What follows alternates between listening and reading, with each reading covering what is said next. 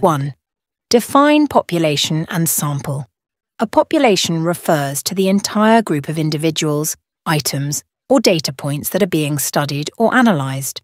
It encompasses all the units or elements that possess common characteristics, and it is often the target of a study or analysis. A sample is a subset of individuals, items, or observations selected from a larger group or population to represent the characteristics of that larger group. It is a smaller, manageable portion of a population studied to make inferences about the whole population. 2. What do you mean by sampling error? Sampling error refers to the difference between a true population parameter and an estimate of the parameter generated from a sample. 3. Differentiate between primary and secondary data. The key differences between primary and secondary data are: A. Primary data is information collected directly by the researcher for a specific research purpose, while secondary data is information that has already been collected by someone else for a different purpose and is now being reused. B. Secondary data may need precautions and editing before use, while primary data does not. 4. State any 4 types of variables. The 4 types of variables are: A. Nominal variable B, ordinal variable C, interval variable D, ratio variable 5. Define scientific research. Scientific research is a systematic process that involves the collection and analysis of data to develop and test hypotheses, theories, or models that explain natural phenomena. Group B6. What is sampling? Discuss the type of probability sampling procedure =. Sampling is the process of selecting a subset of individuals or units from a larger population to make inferences about the entire population. The main types of probability sampling procedures are: simple random sampling. In simple random sampling, every member of the population has an equal chance of being selected for the sample. This is the most basic form of probability sampling and can be done by assigning each population member a number and using a random number generator, or random number table, to select the sample. Systematic sampling involves selecting every nth member of the population after a random start. For example, if selecting a sample of 20 from a population of 100, every 5th member would be chosen after randomly selecting the 1st through 5th as the starting point. This method is easier to implement than simple random sampling. Stratified sampling. Stratified sampling involves dividing the population into mutually exclusive and exhaustive subgroups, strata, based on one or more characteristics, and then selecting a simple random sample from each stratum. This ensures that the sample is representative of the population in terms of the stratifying variables. Proportional allocation, where the sample size from each stratum is proportional to the population size of that stratum, is commonly used. Cluster sampling. In cluster sampling, the population is divided into mutually exclusive and exhaustive groups called clusters. A simple random sample of clusters is selected, and then either all elements within the selected clusters are included in the sample, or a subsample of elements is randomly selected from each selected cluster. This method is often used when the population is geographically dispersed. 7. Discuss the process of scientific research. The scientific research process. 1. Formulating the research problem. The first step is to identify a specific and clearly defined research problem or question that the researcher believes they can investigate and solve. This often arises from the researcher's own experiences or observations. 2. Extensive literature survey. The researcher then undertakes a thorough review of existing literature, including academic journals, books, reports, and other relevant sources, to understand the current state of knowledge on the research problem. 3. Developing hypotheses. Based on the literature review, the researcher formulates one or more testable hypotheses. statements about the relationship between variables that can be empirically evaluated. 4. Designing the research methodology. The researcher then plans the research design, including the sampling method, data collection techniques, and analytical procedures to be used. 5. Data collection. The researcher collects data either through experiments, observations, surveys, or other appropriate methods to test the hypotheses. 6. Data analysis. The collected data is analysed using statistical techniques and other analytical tools to identify patterns, trends, and relationships. 7. Hypothesis. Testing. The researcher then tests the hypotheses by comparing the observed data against the predicted outcomes. This allows the hypotheses to be accepted, rejected, or refined. 8. Interpretation and generalization. The researcher interprets the findings and attempts to draw generalizable conclusions that contribute to the broader understanding of the research problem. This may lead to the development of new theories or the refinement of existing ones. 9. Reporting and dissemination.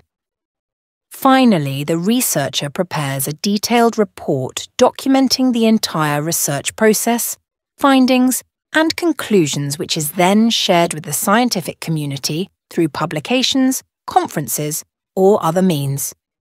The scientific research process is often iterative, with the results of one study leading to new questions and hypotheses that can be investigated in subsequent research.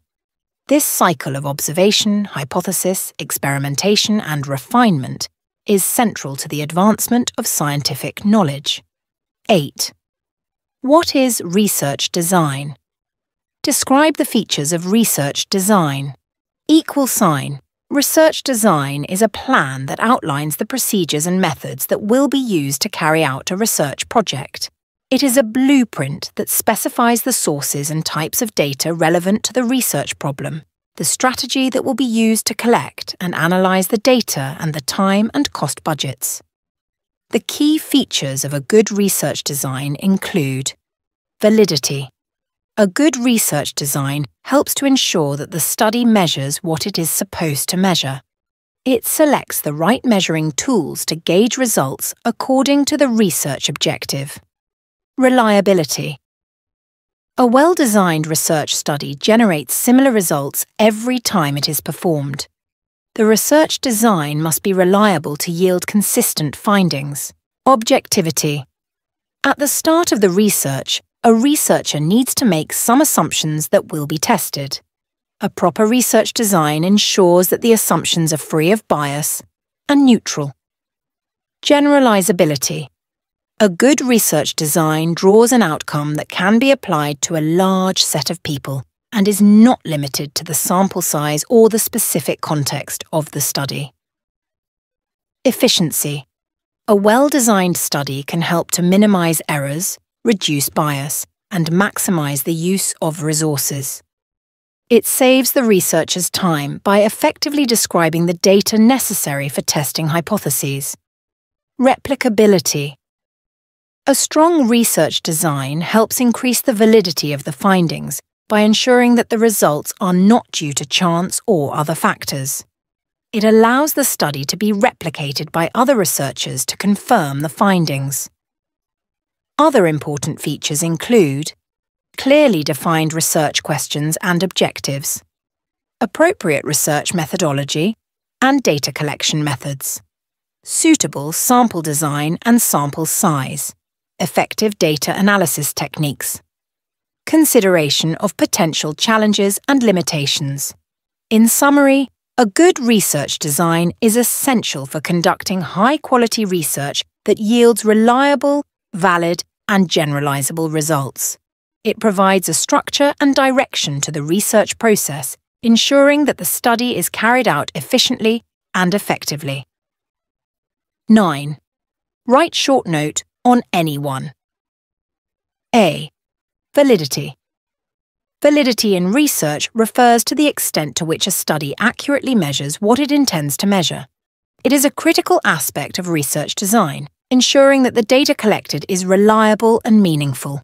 Validity can be categorized into different types, including construct validity, content validity, face validity, and criterion validity. Construct validity assesses whether a measurement tool truly represents the concept being studied, while content validity ensures that a test covers all relevant aspects of the subject. Face validity considers how suitable the test appears on the surface, and criterion validity compares test results with an established criterion.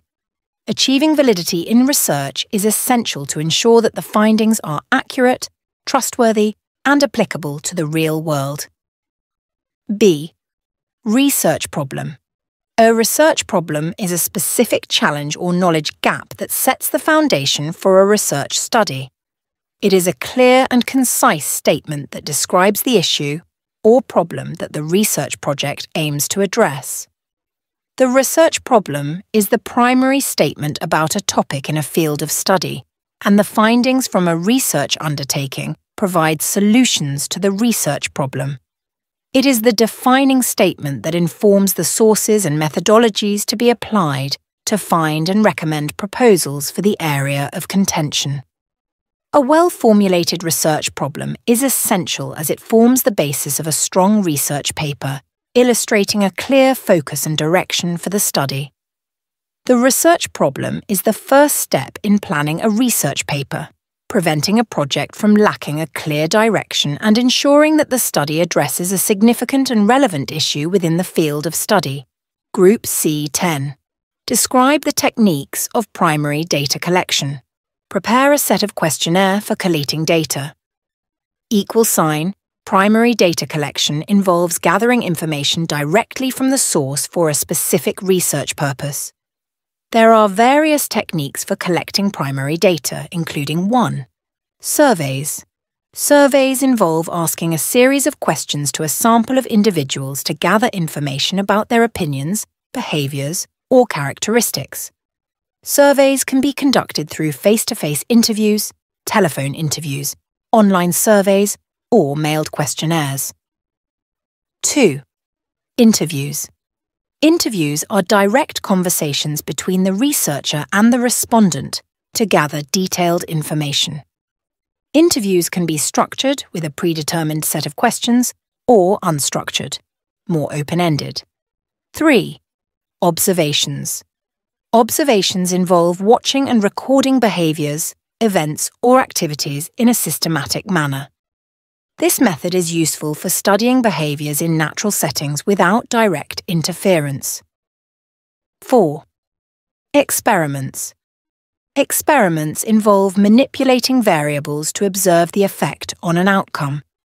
This method allows researchers to establish cause and effect relationships. 5. Focus groups. Focus groups involve a small group of participants discussing a specific topic guided by a moderator. This method is useful for exploring attitudes, perceptions, and preferences. 6. Case studies. Case studies involve an in-depth analysis of a single individual, group, or event. This method provides detailed insights into complex phenomena. Sample questionnaire for data collection title. Customer Satisfaction Survey 1. Demographic information. Age. 2. Product Service Evaluation. How satisfied are you with our product service? Scale 1. 5. What do you like most about our product service? What improvements would you suggest? 3. Purchase behaviour. How often do you purchase our product service? Daily/weekly/monthly/yearly. What factors influence your decision to purchase from us? 4. Customer service. How would you rate our customer service? Excellent/good/average/poor. Have you faced any issues with our customer service? If yes, please elaborate. 5. Overall experience. Would you recommend our product service to others? Yes, no. Any additional comments or suggestions? This questionnaire can be customized based on the specific research objectives and the target audience. Conducting pilot testing and ensuring clarity and relevance of questions are essential for effective data collection. 11. Describe the format of the research report in detail. General format of a research report is given below 1. Preliminary section O title page includes the title of the report, author's name, institutional affiliation, and date. O. Preface or acknowledgements expresses gratitude to those who contributed to the research. O. Table of contents lists the sections and subsections with corresponding page numbers. O. List of tables, if any, enumerates tables used in the report. O. List of figures, if any, enumerates figures, charts, graphs, etc. used in the report. 2. Main body of the report, textual body. O. Introduction, statement of the problem, clearly defines the research question or issue. Objectives of the study. Outlines the goals of the research. Hypotheses to be tested. If applicable, states the hypotheses. Significance of the problem. Explains why the research is important. Assumptions and delimitations describes any limitations or assumptions. Definitions of important terms clarifies key terms used in the study. A review of related literature. Summarizes existing research relevant to the topic. O. Design of the study. Method and procedure used. Details the research design, for example, experimental survey, case study. Tools of research or sources of data. Specifies data collection instruments. Techniques of data collection. Describes how data were gathered. Description of techniques used. Provides specifics on data analysis methods. O. Analysis and presentation of data. Analysis of data. Presents statistical or qualitative analysis. Tables and interpretation. Displays data in tabular form. Figures and interpretation. Visualizes data using graphs or charts. O. Conclusions, discussion of results. Interprets findings in light of research objectives. Main findings and inferences. Summarizes key results. Implications of the findings and limitations. Discusses practical implications and study limitations. Suggestions for further studies. Proposes areas for future research. 3. Reference section. O. Bibliography. Lists all cited sources using a specific citation style, for example APA, MLA. OA appendices, if any. Includes supplementary material, for example raw data, additional tables. O index or glossary, if any, provides an index of terms or concepts. If you like this video, do like, share, and subscribe the channel. Happy study!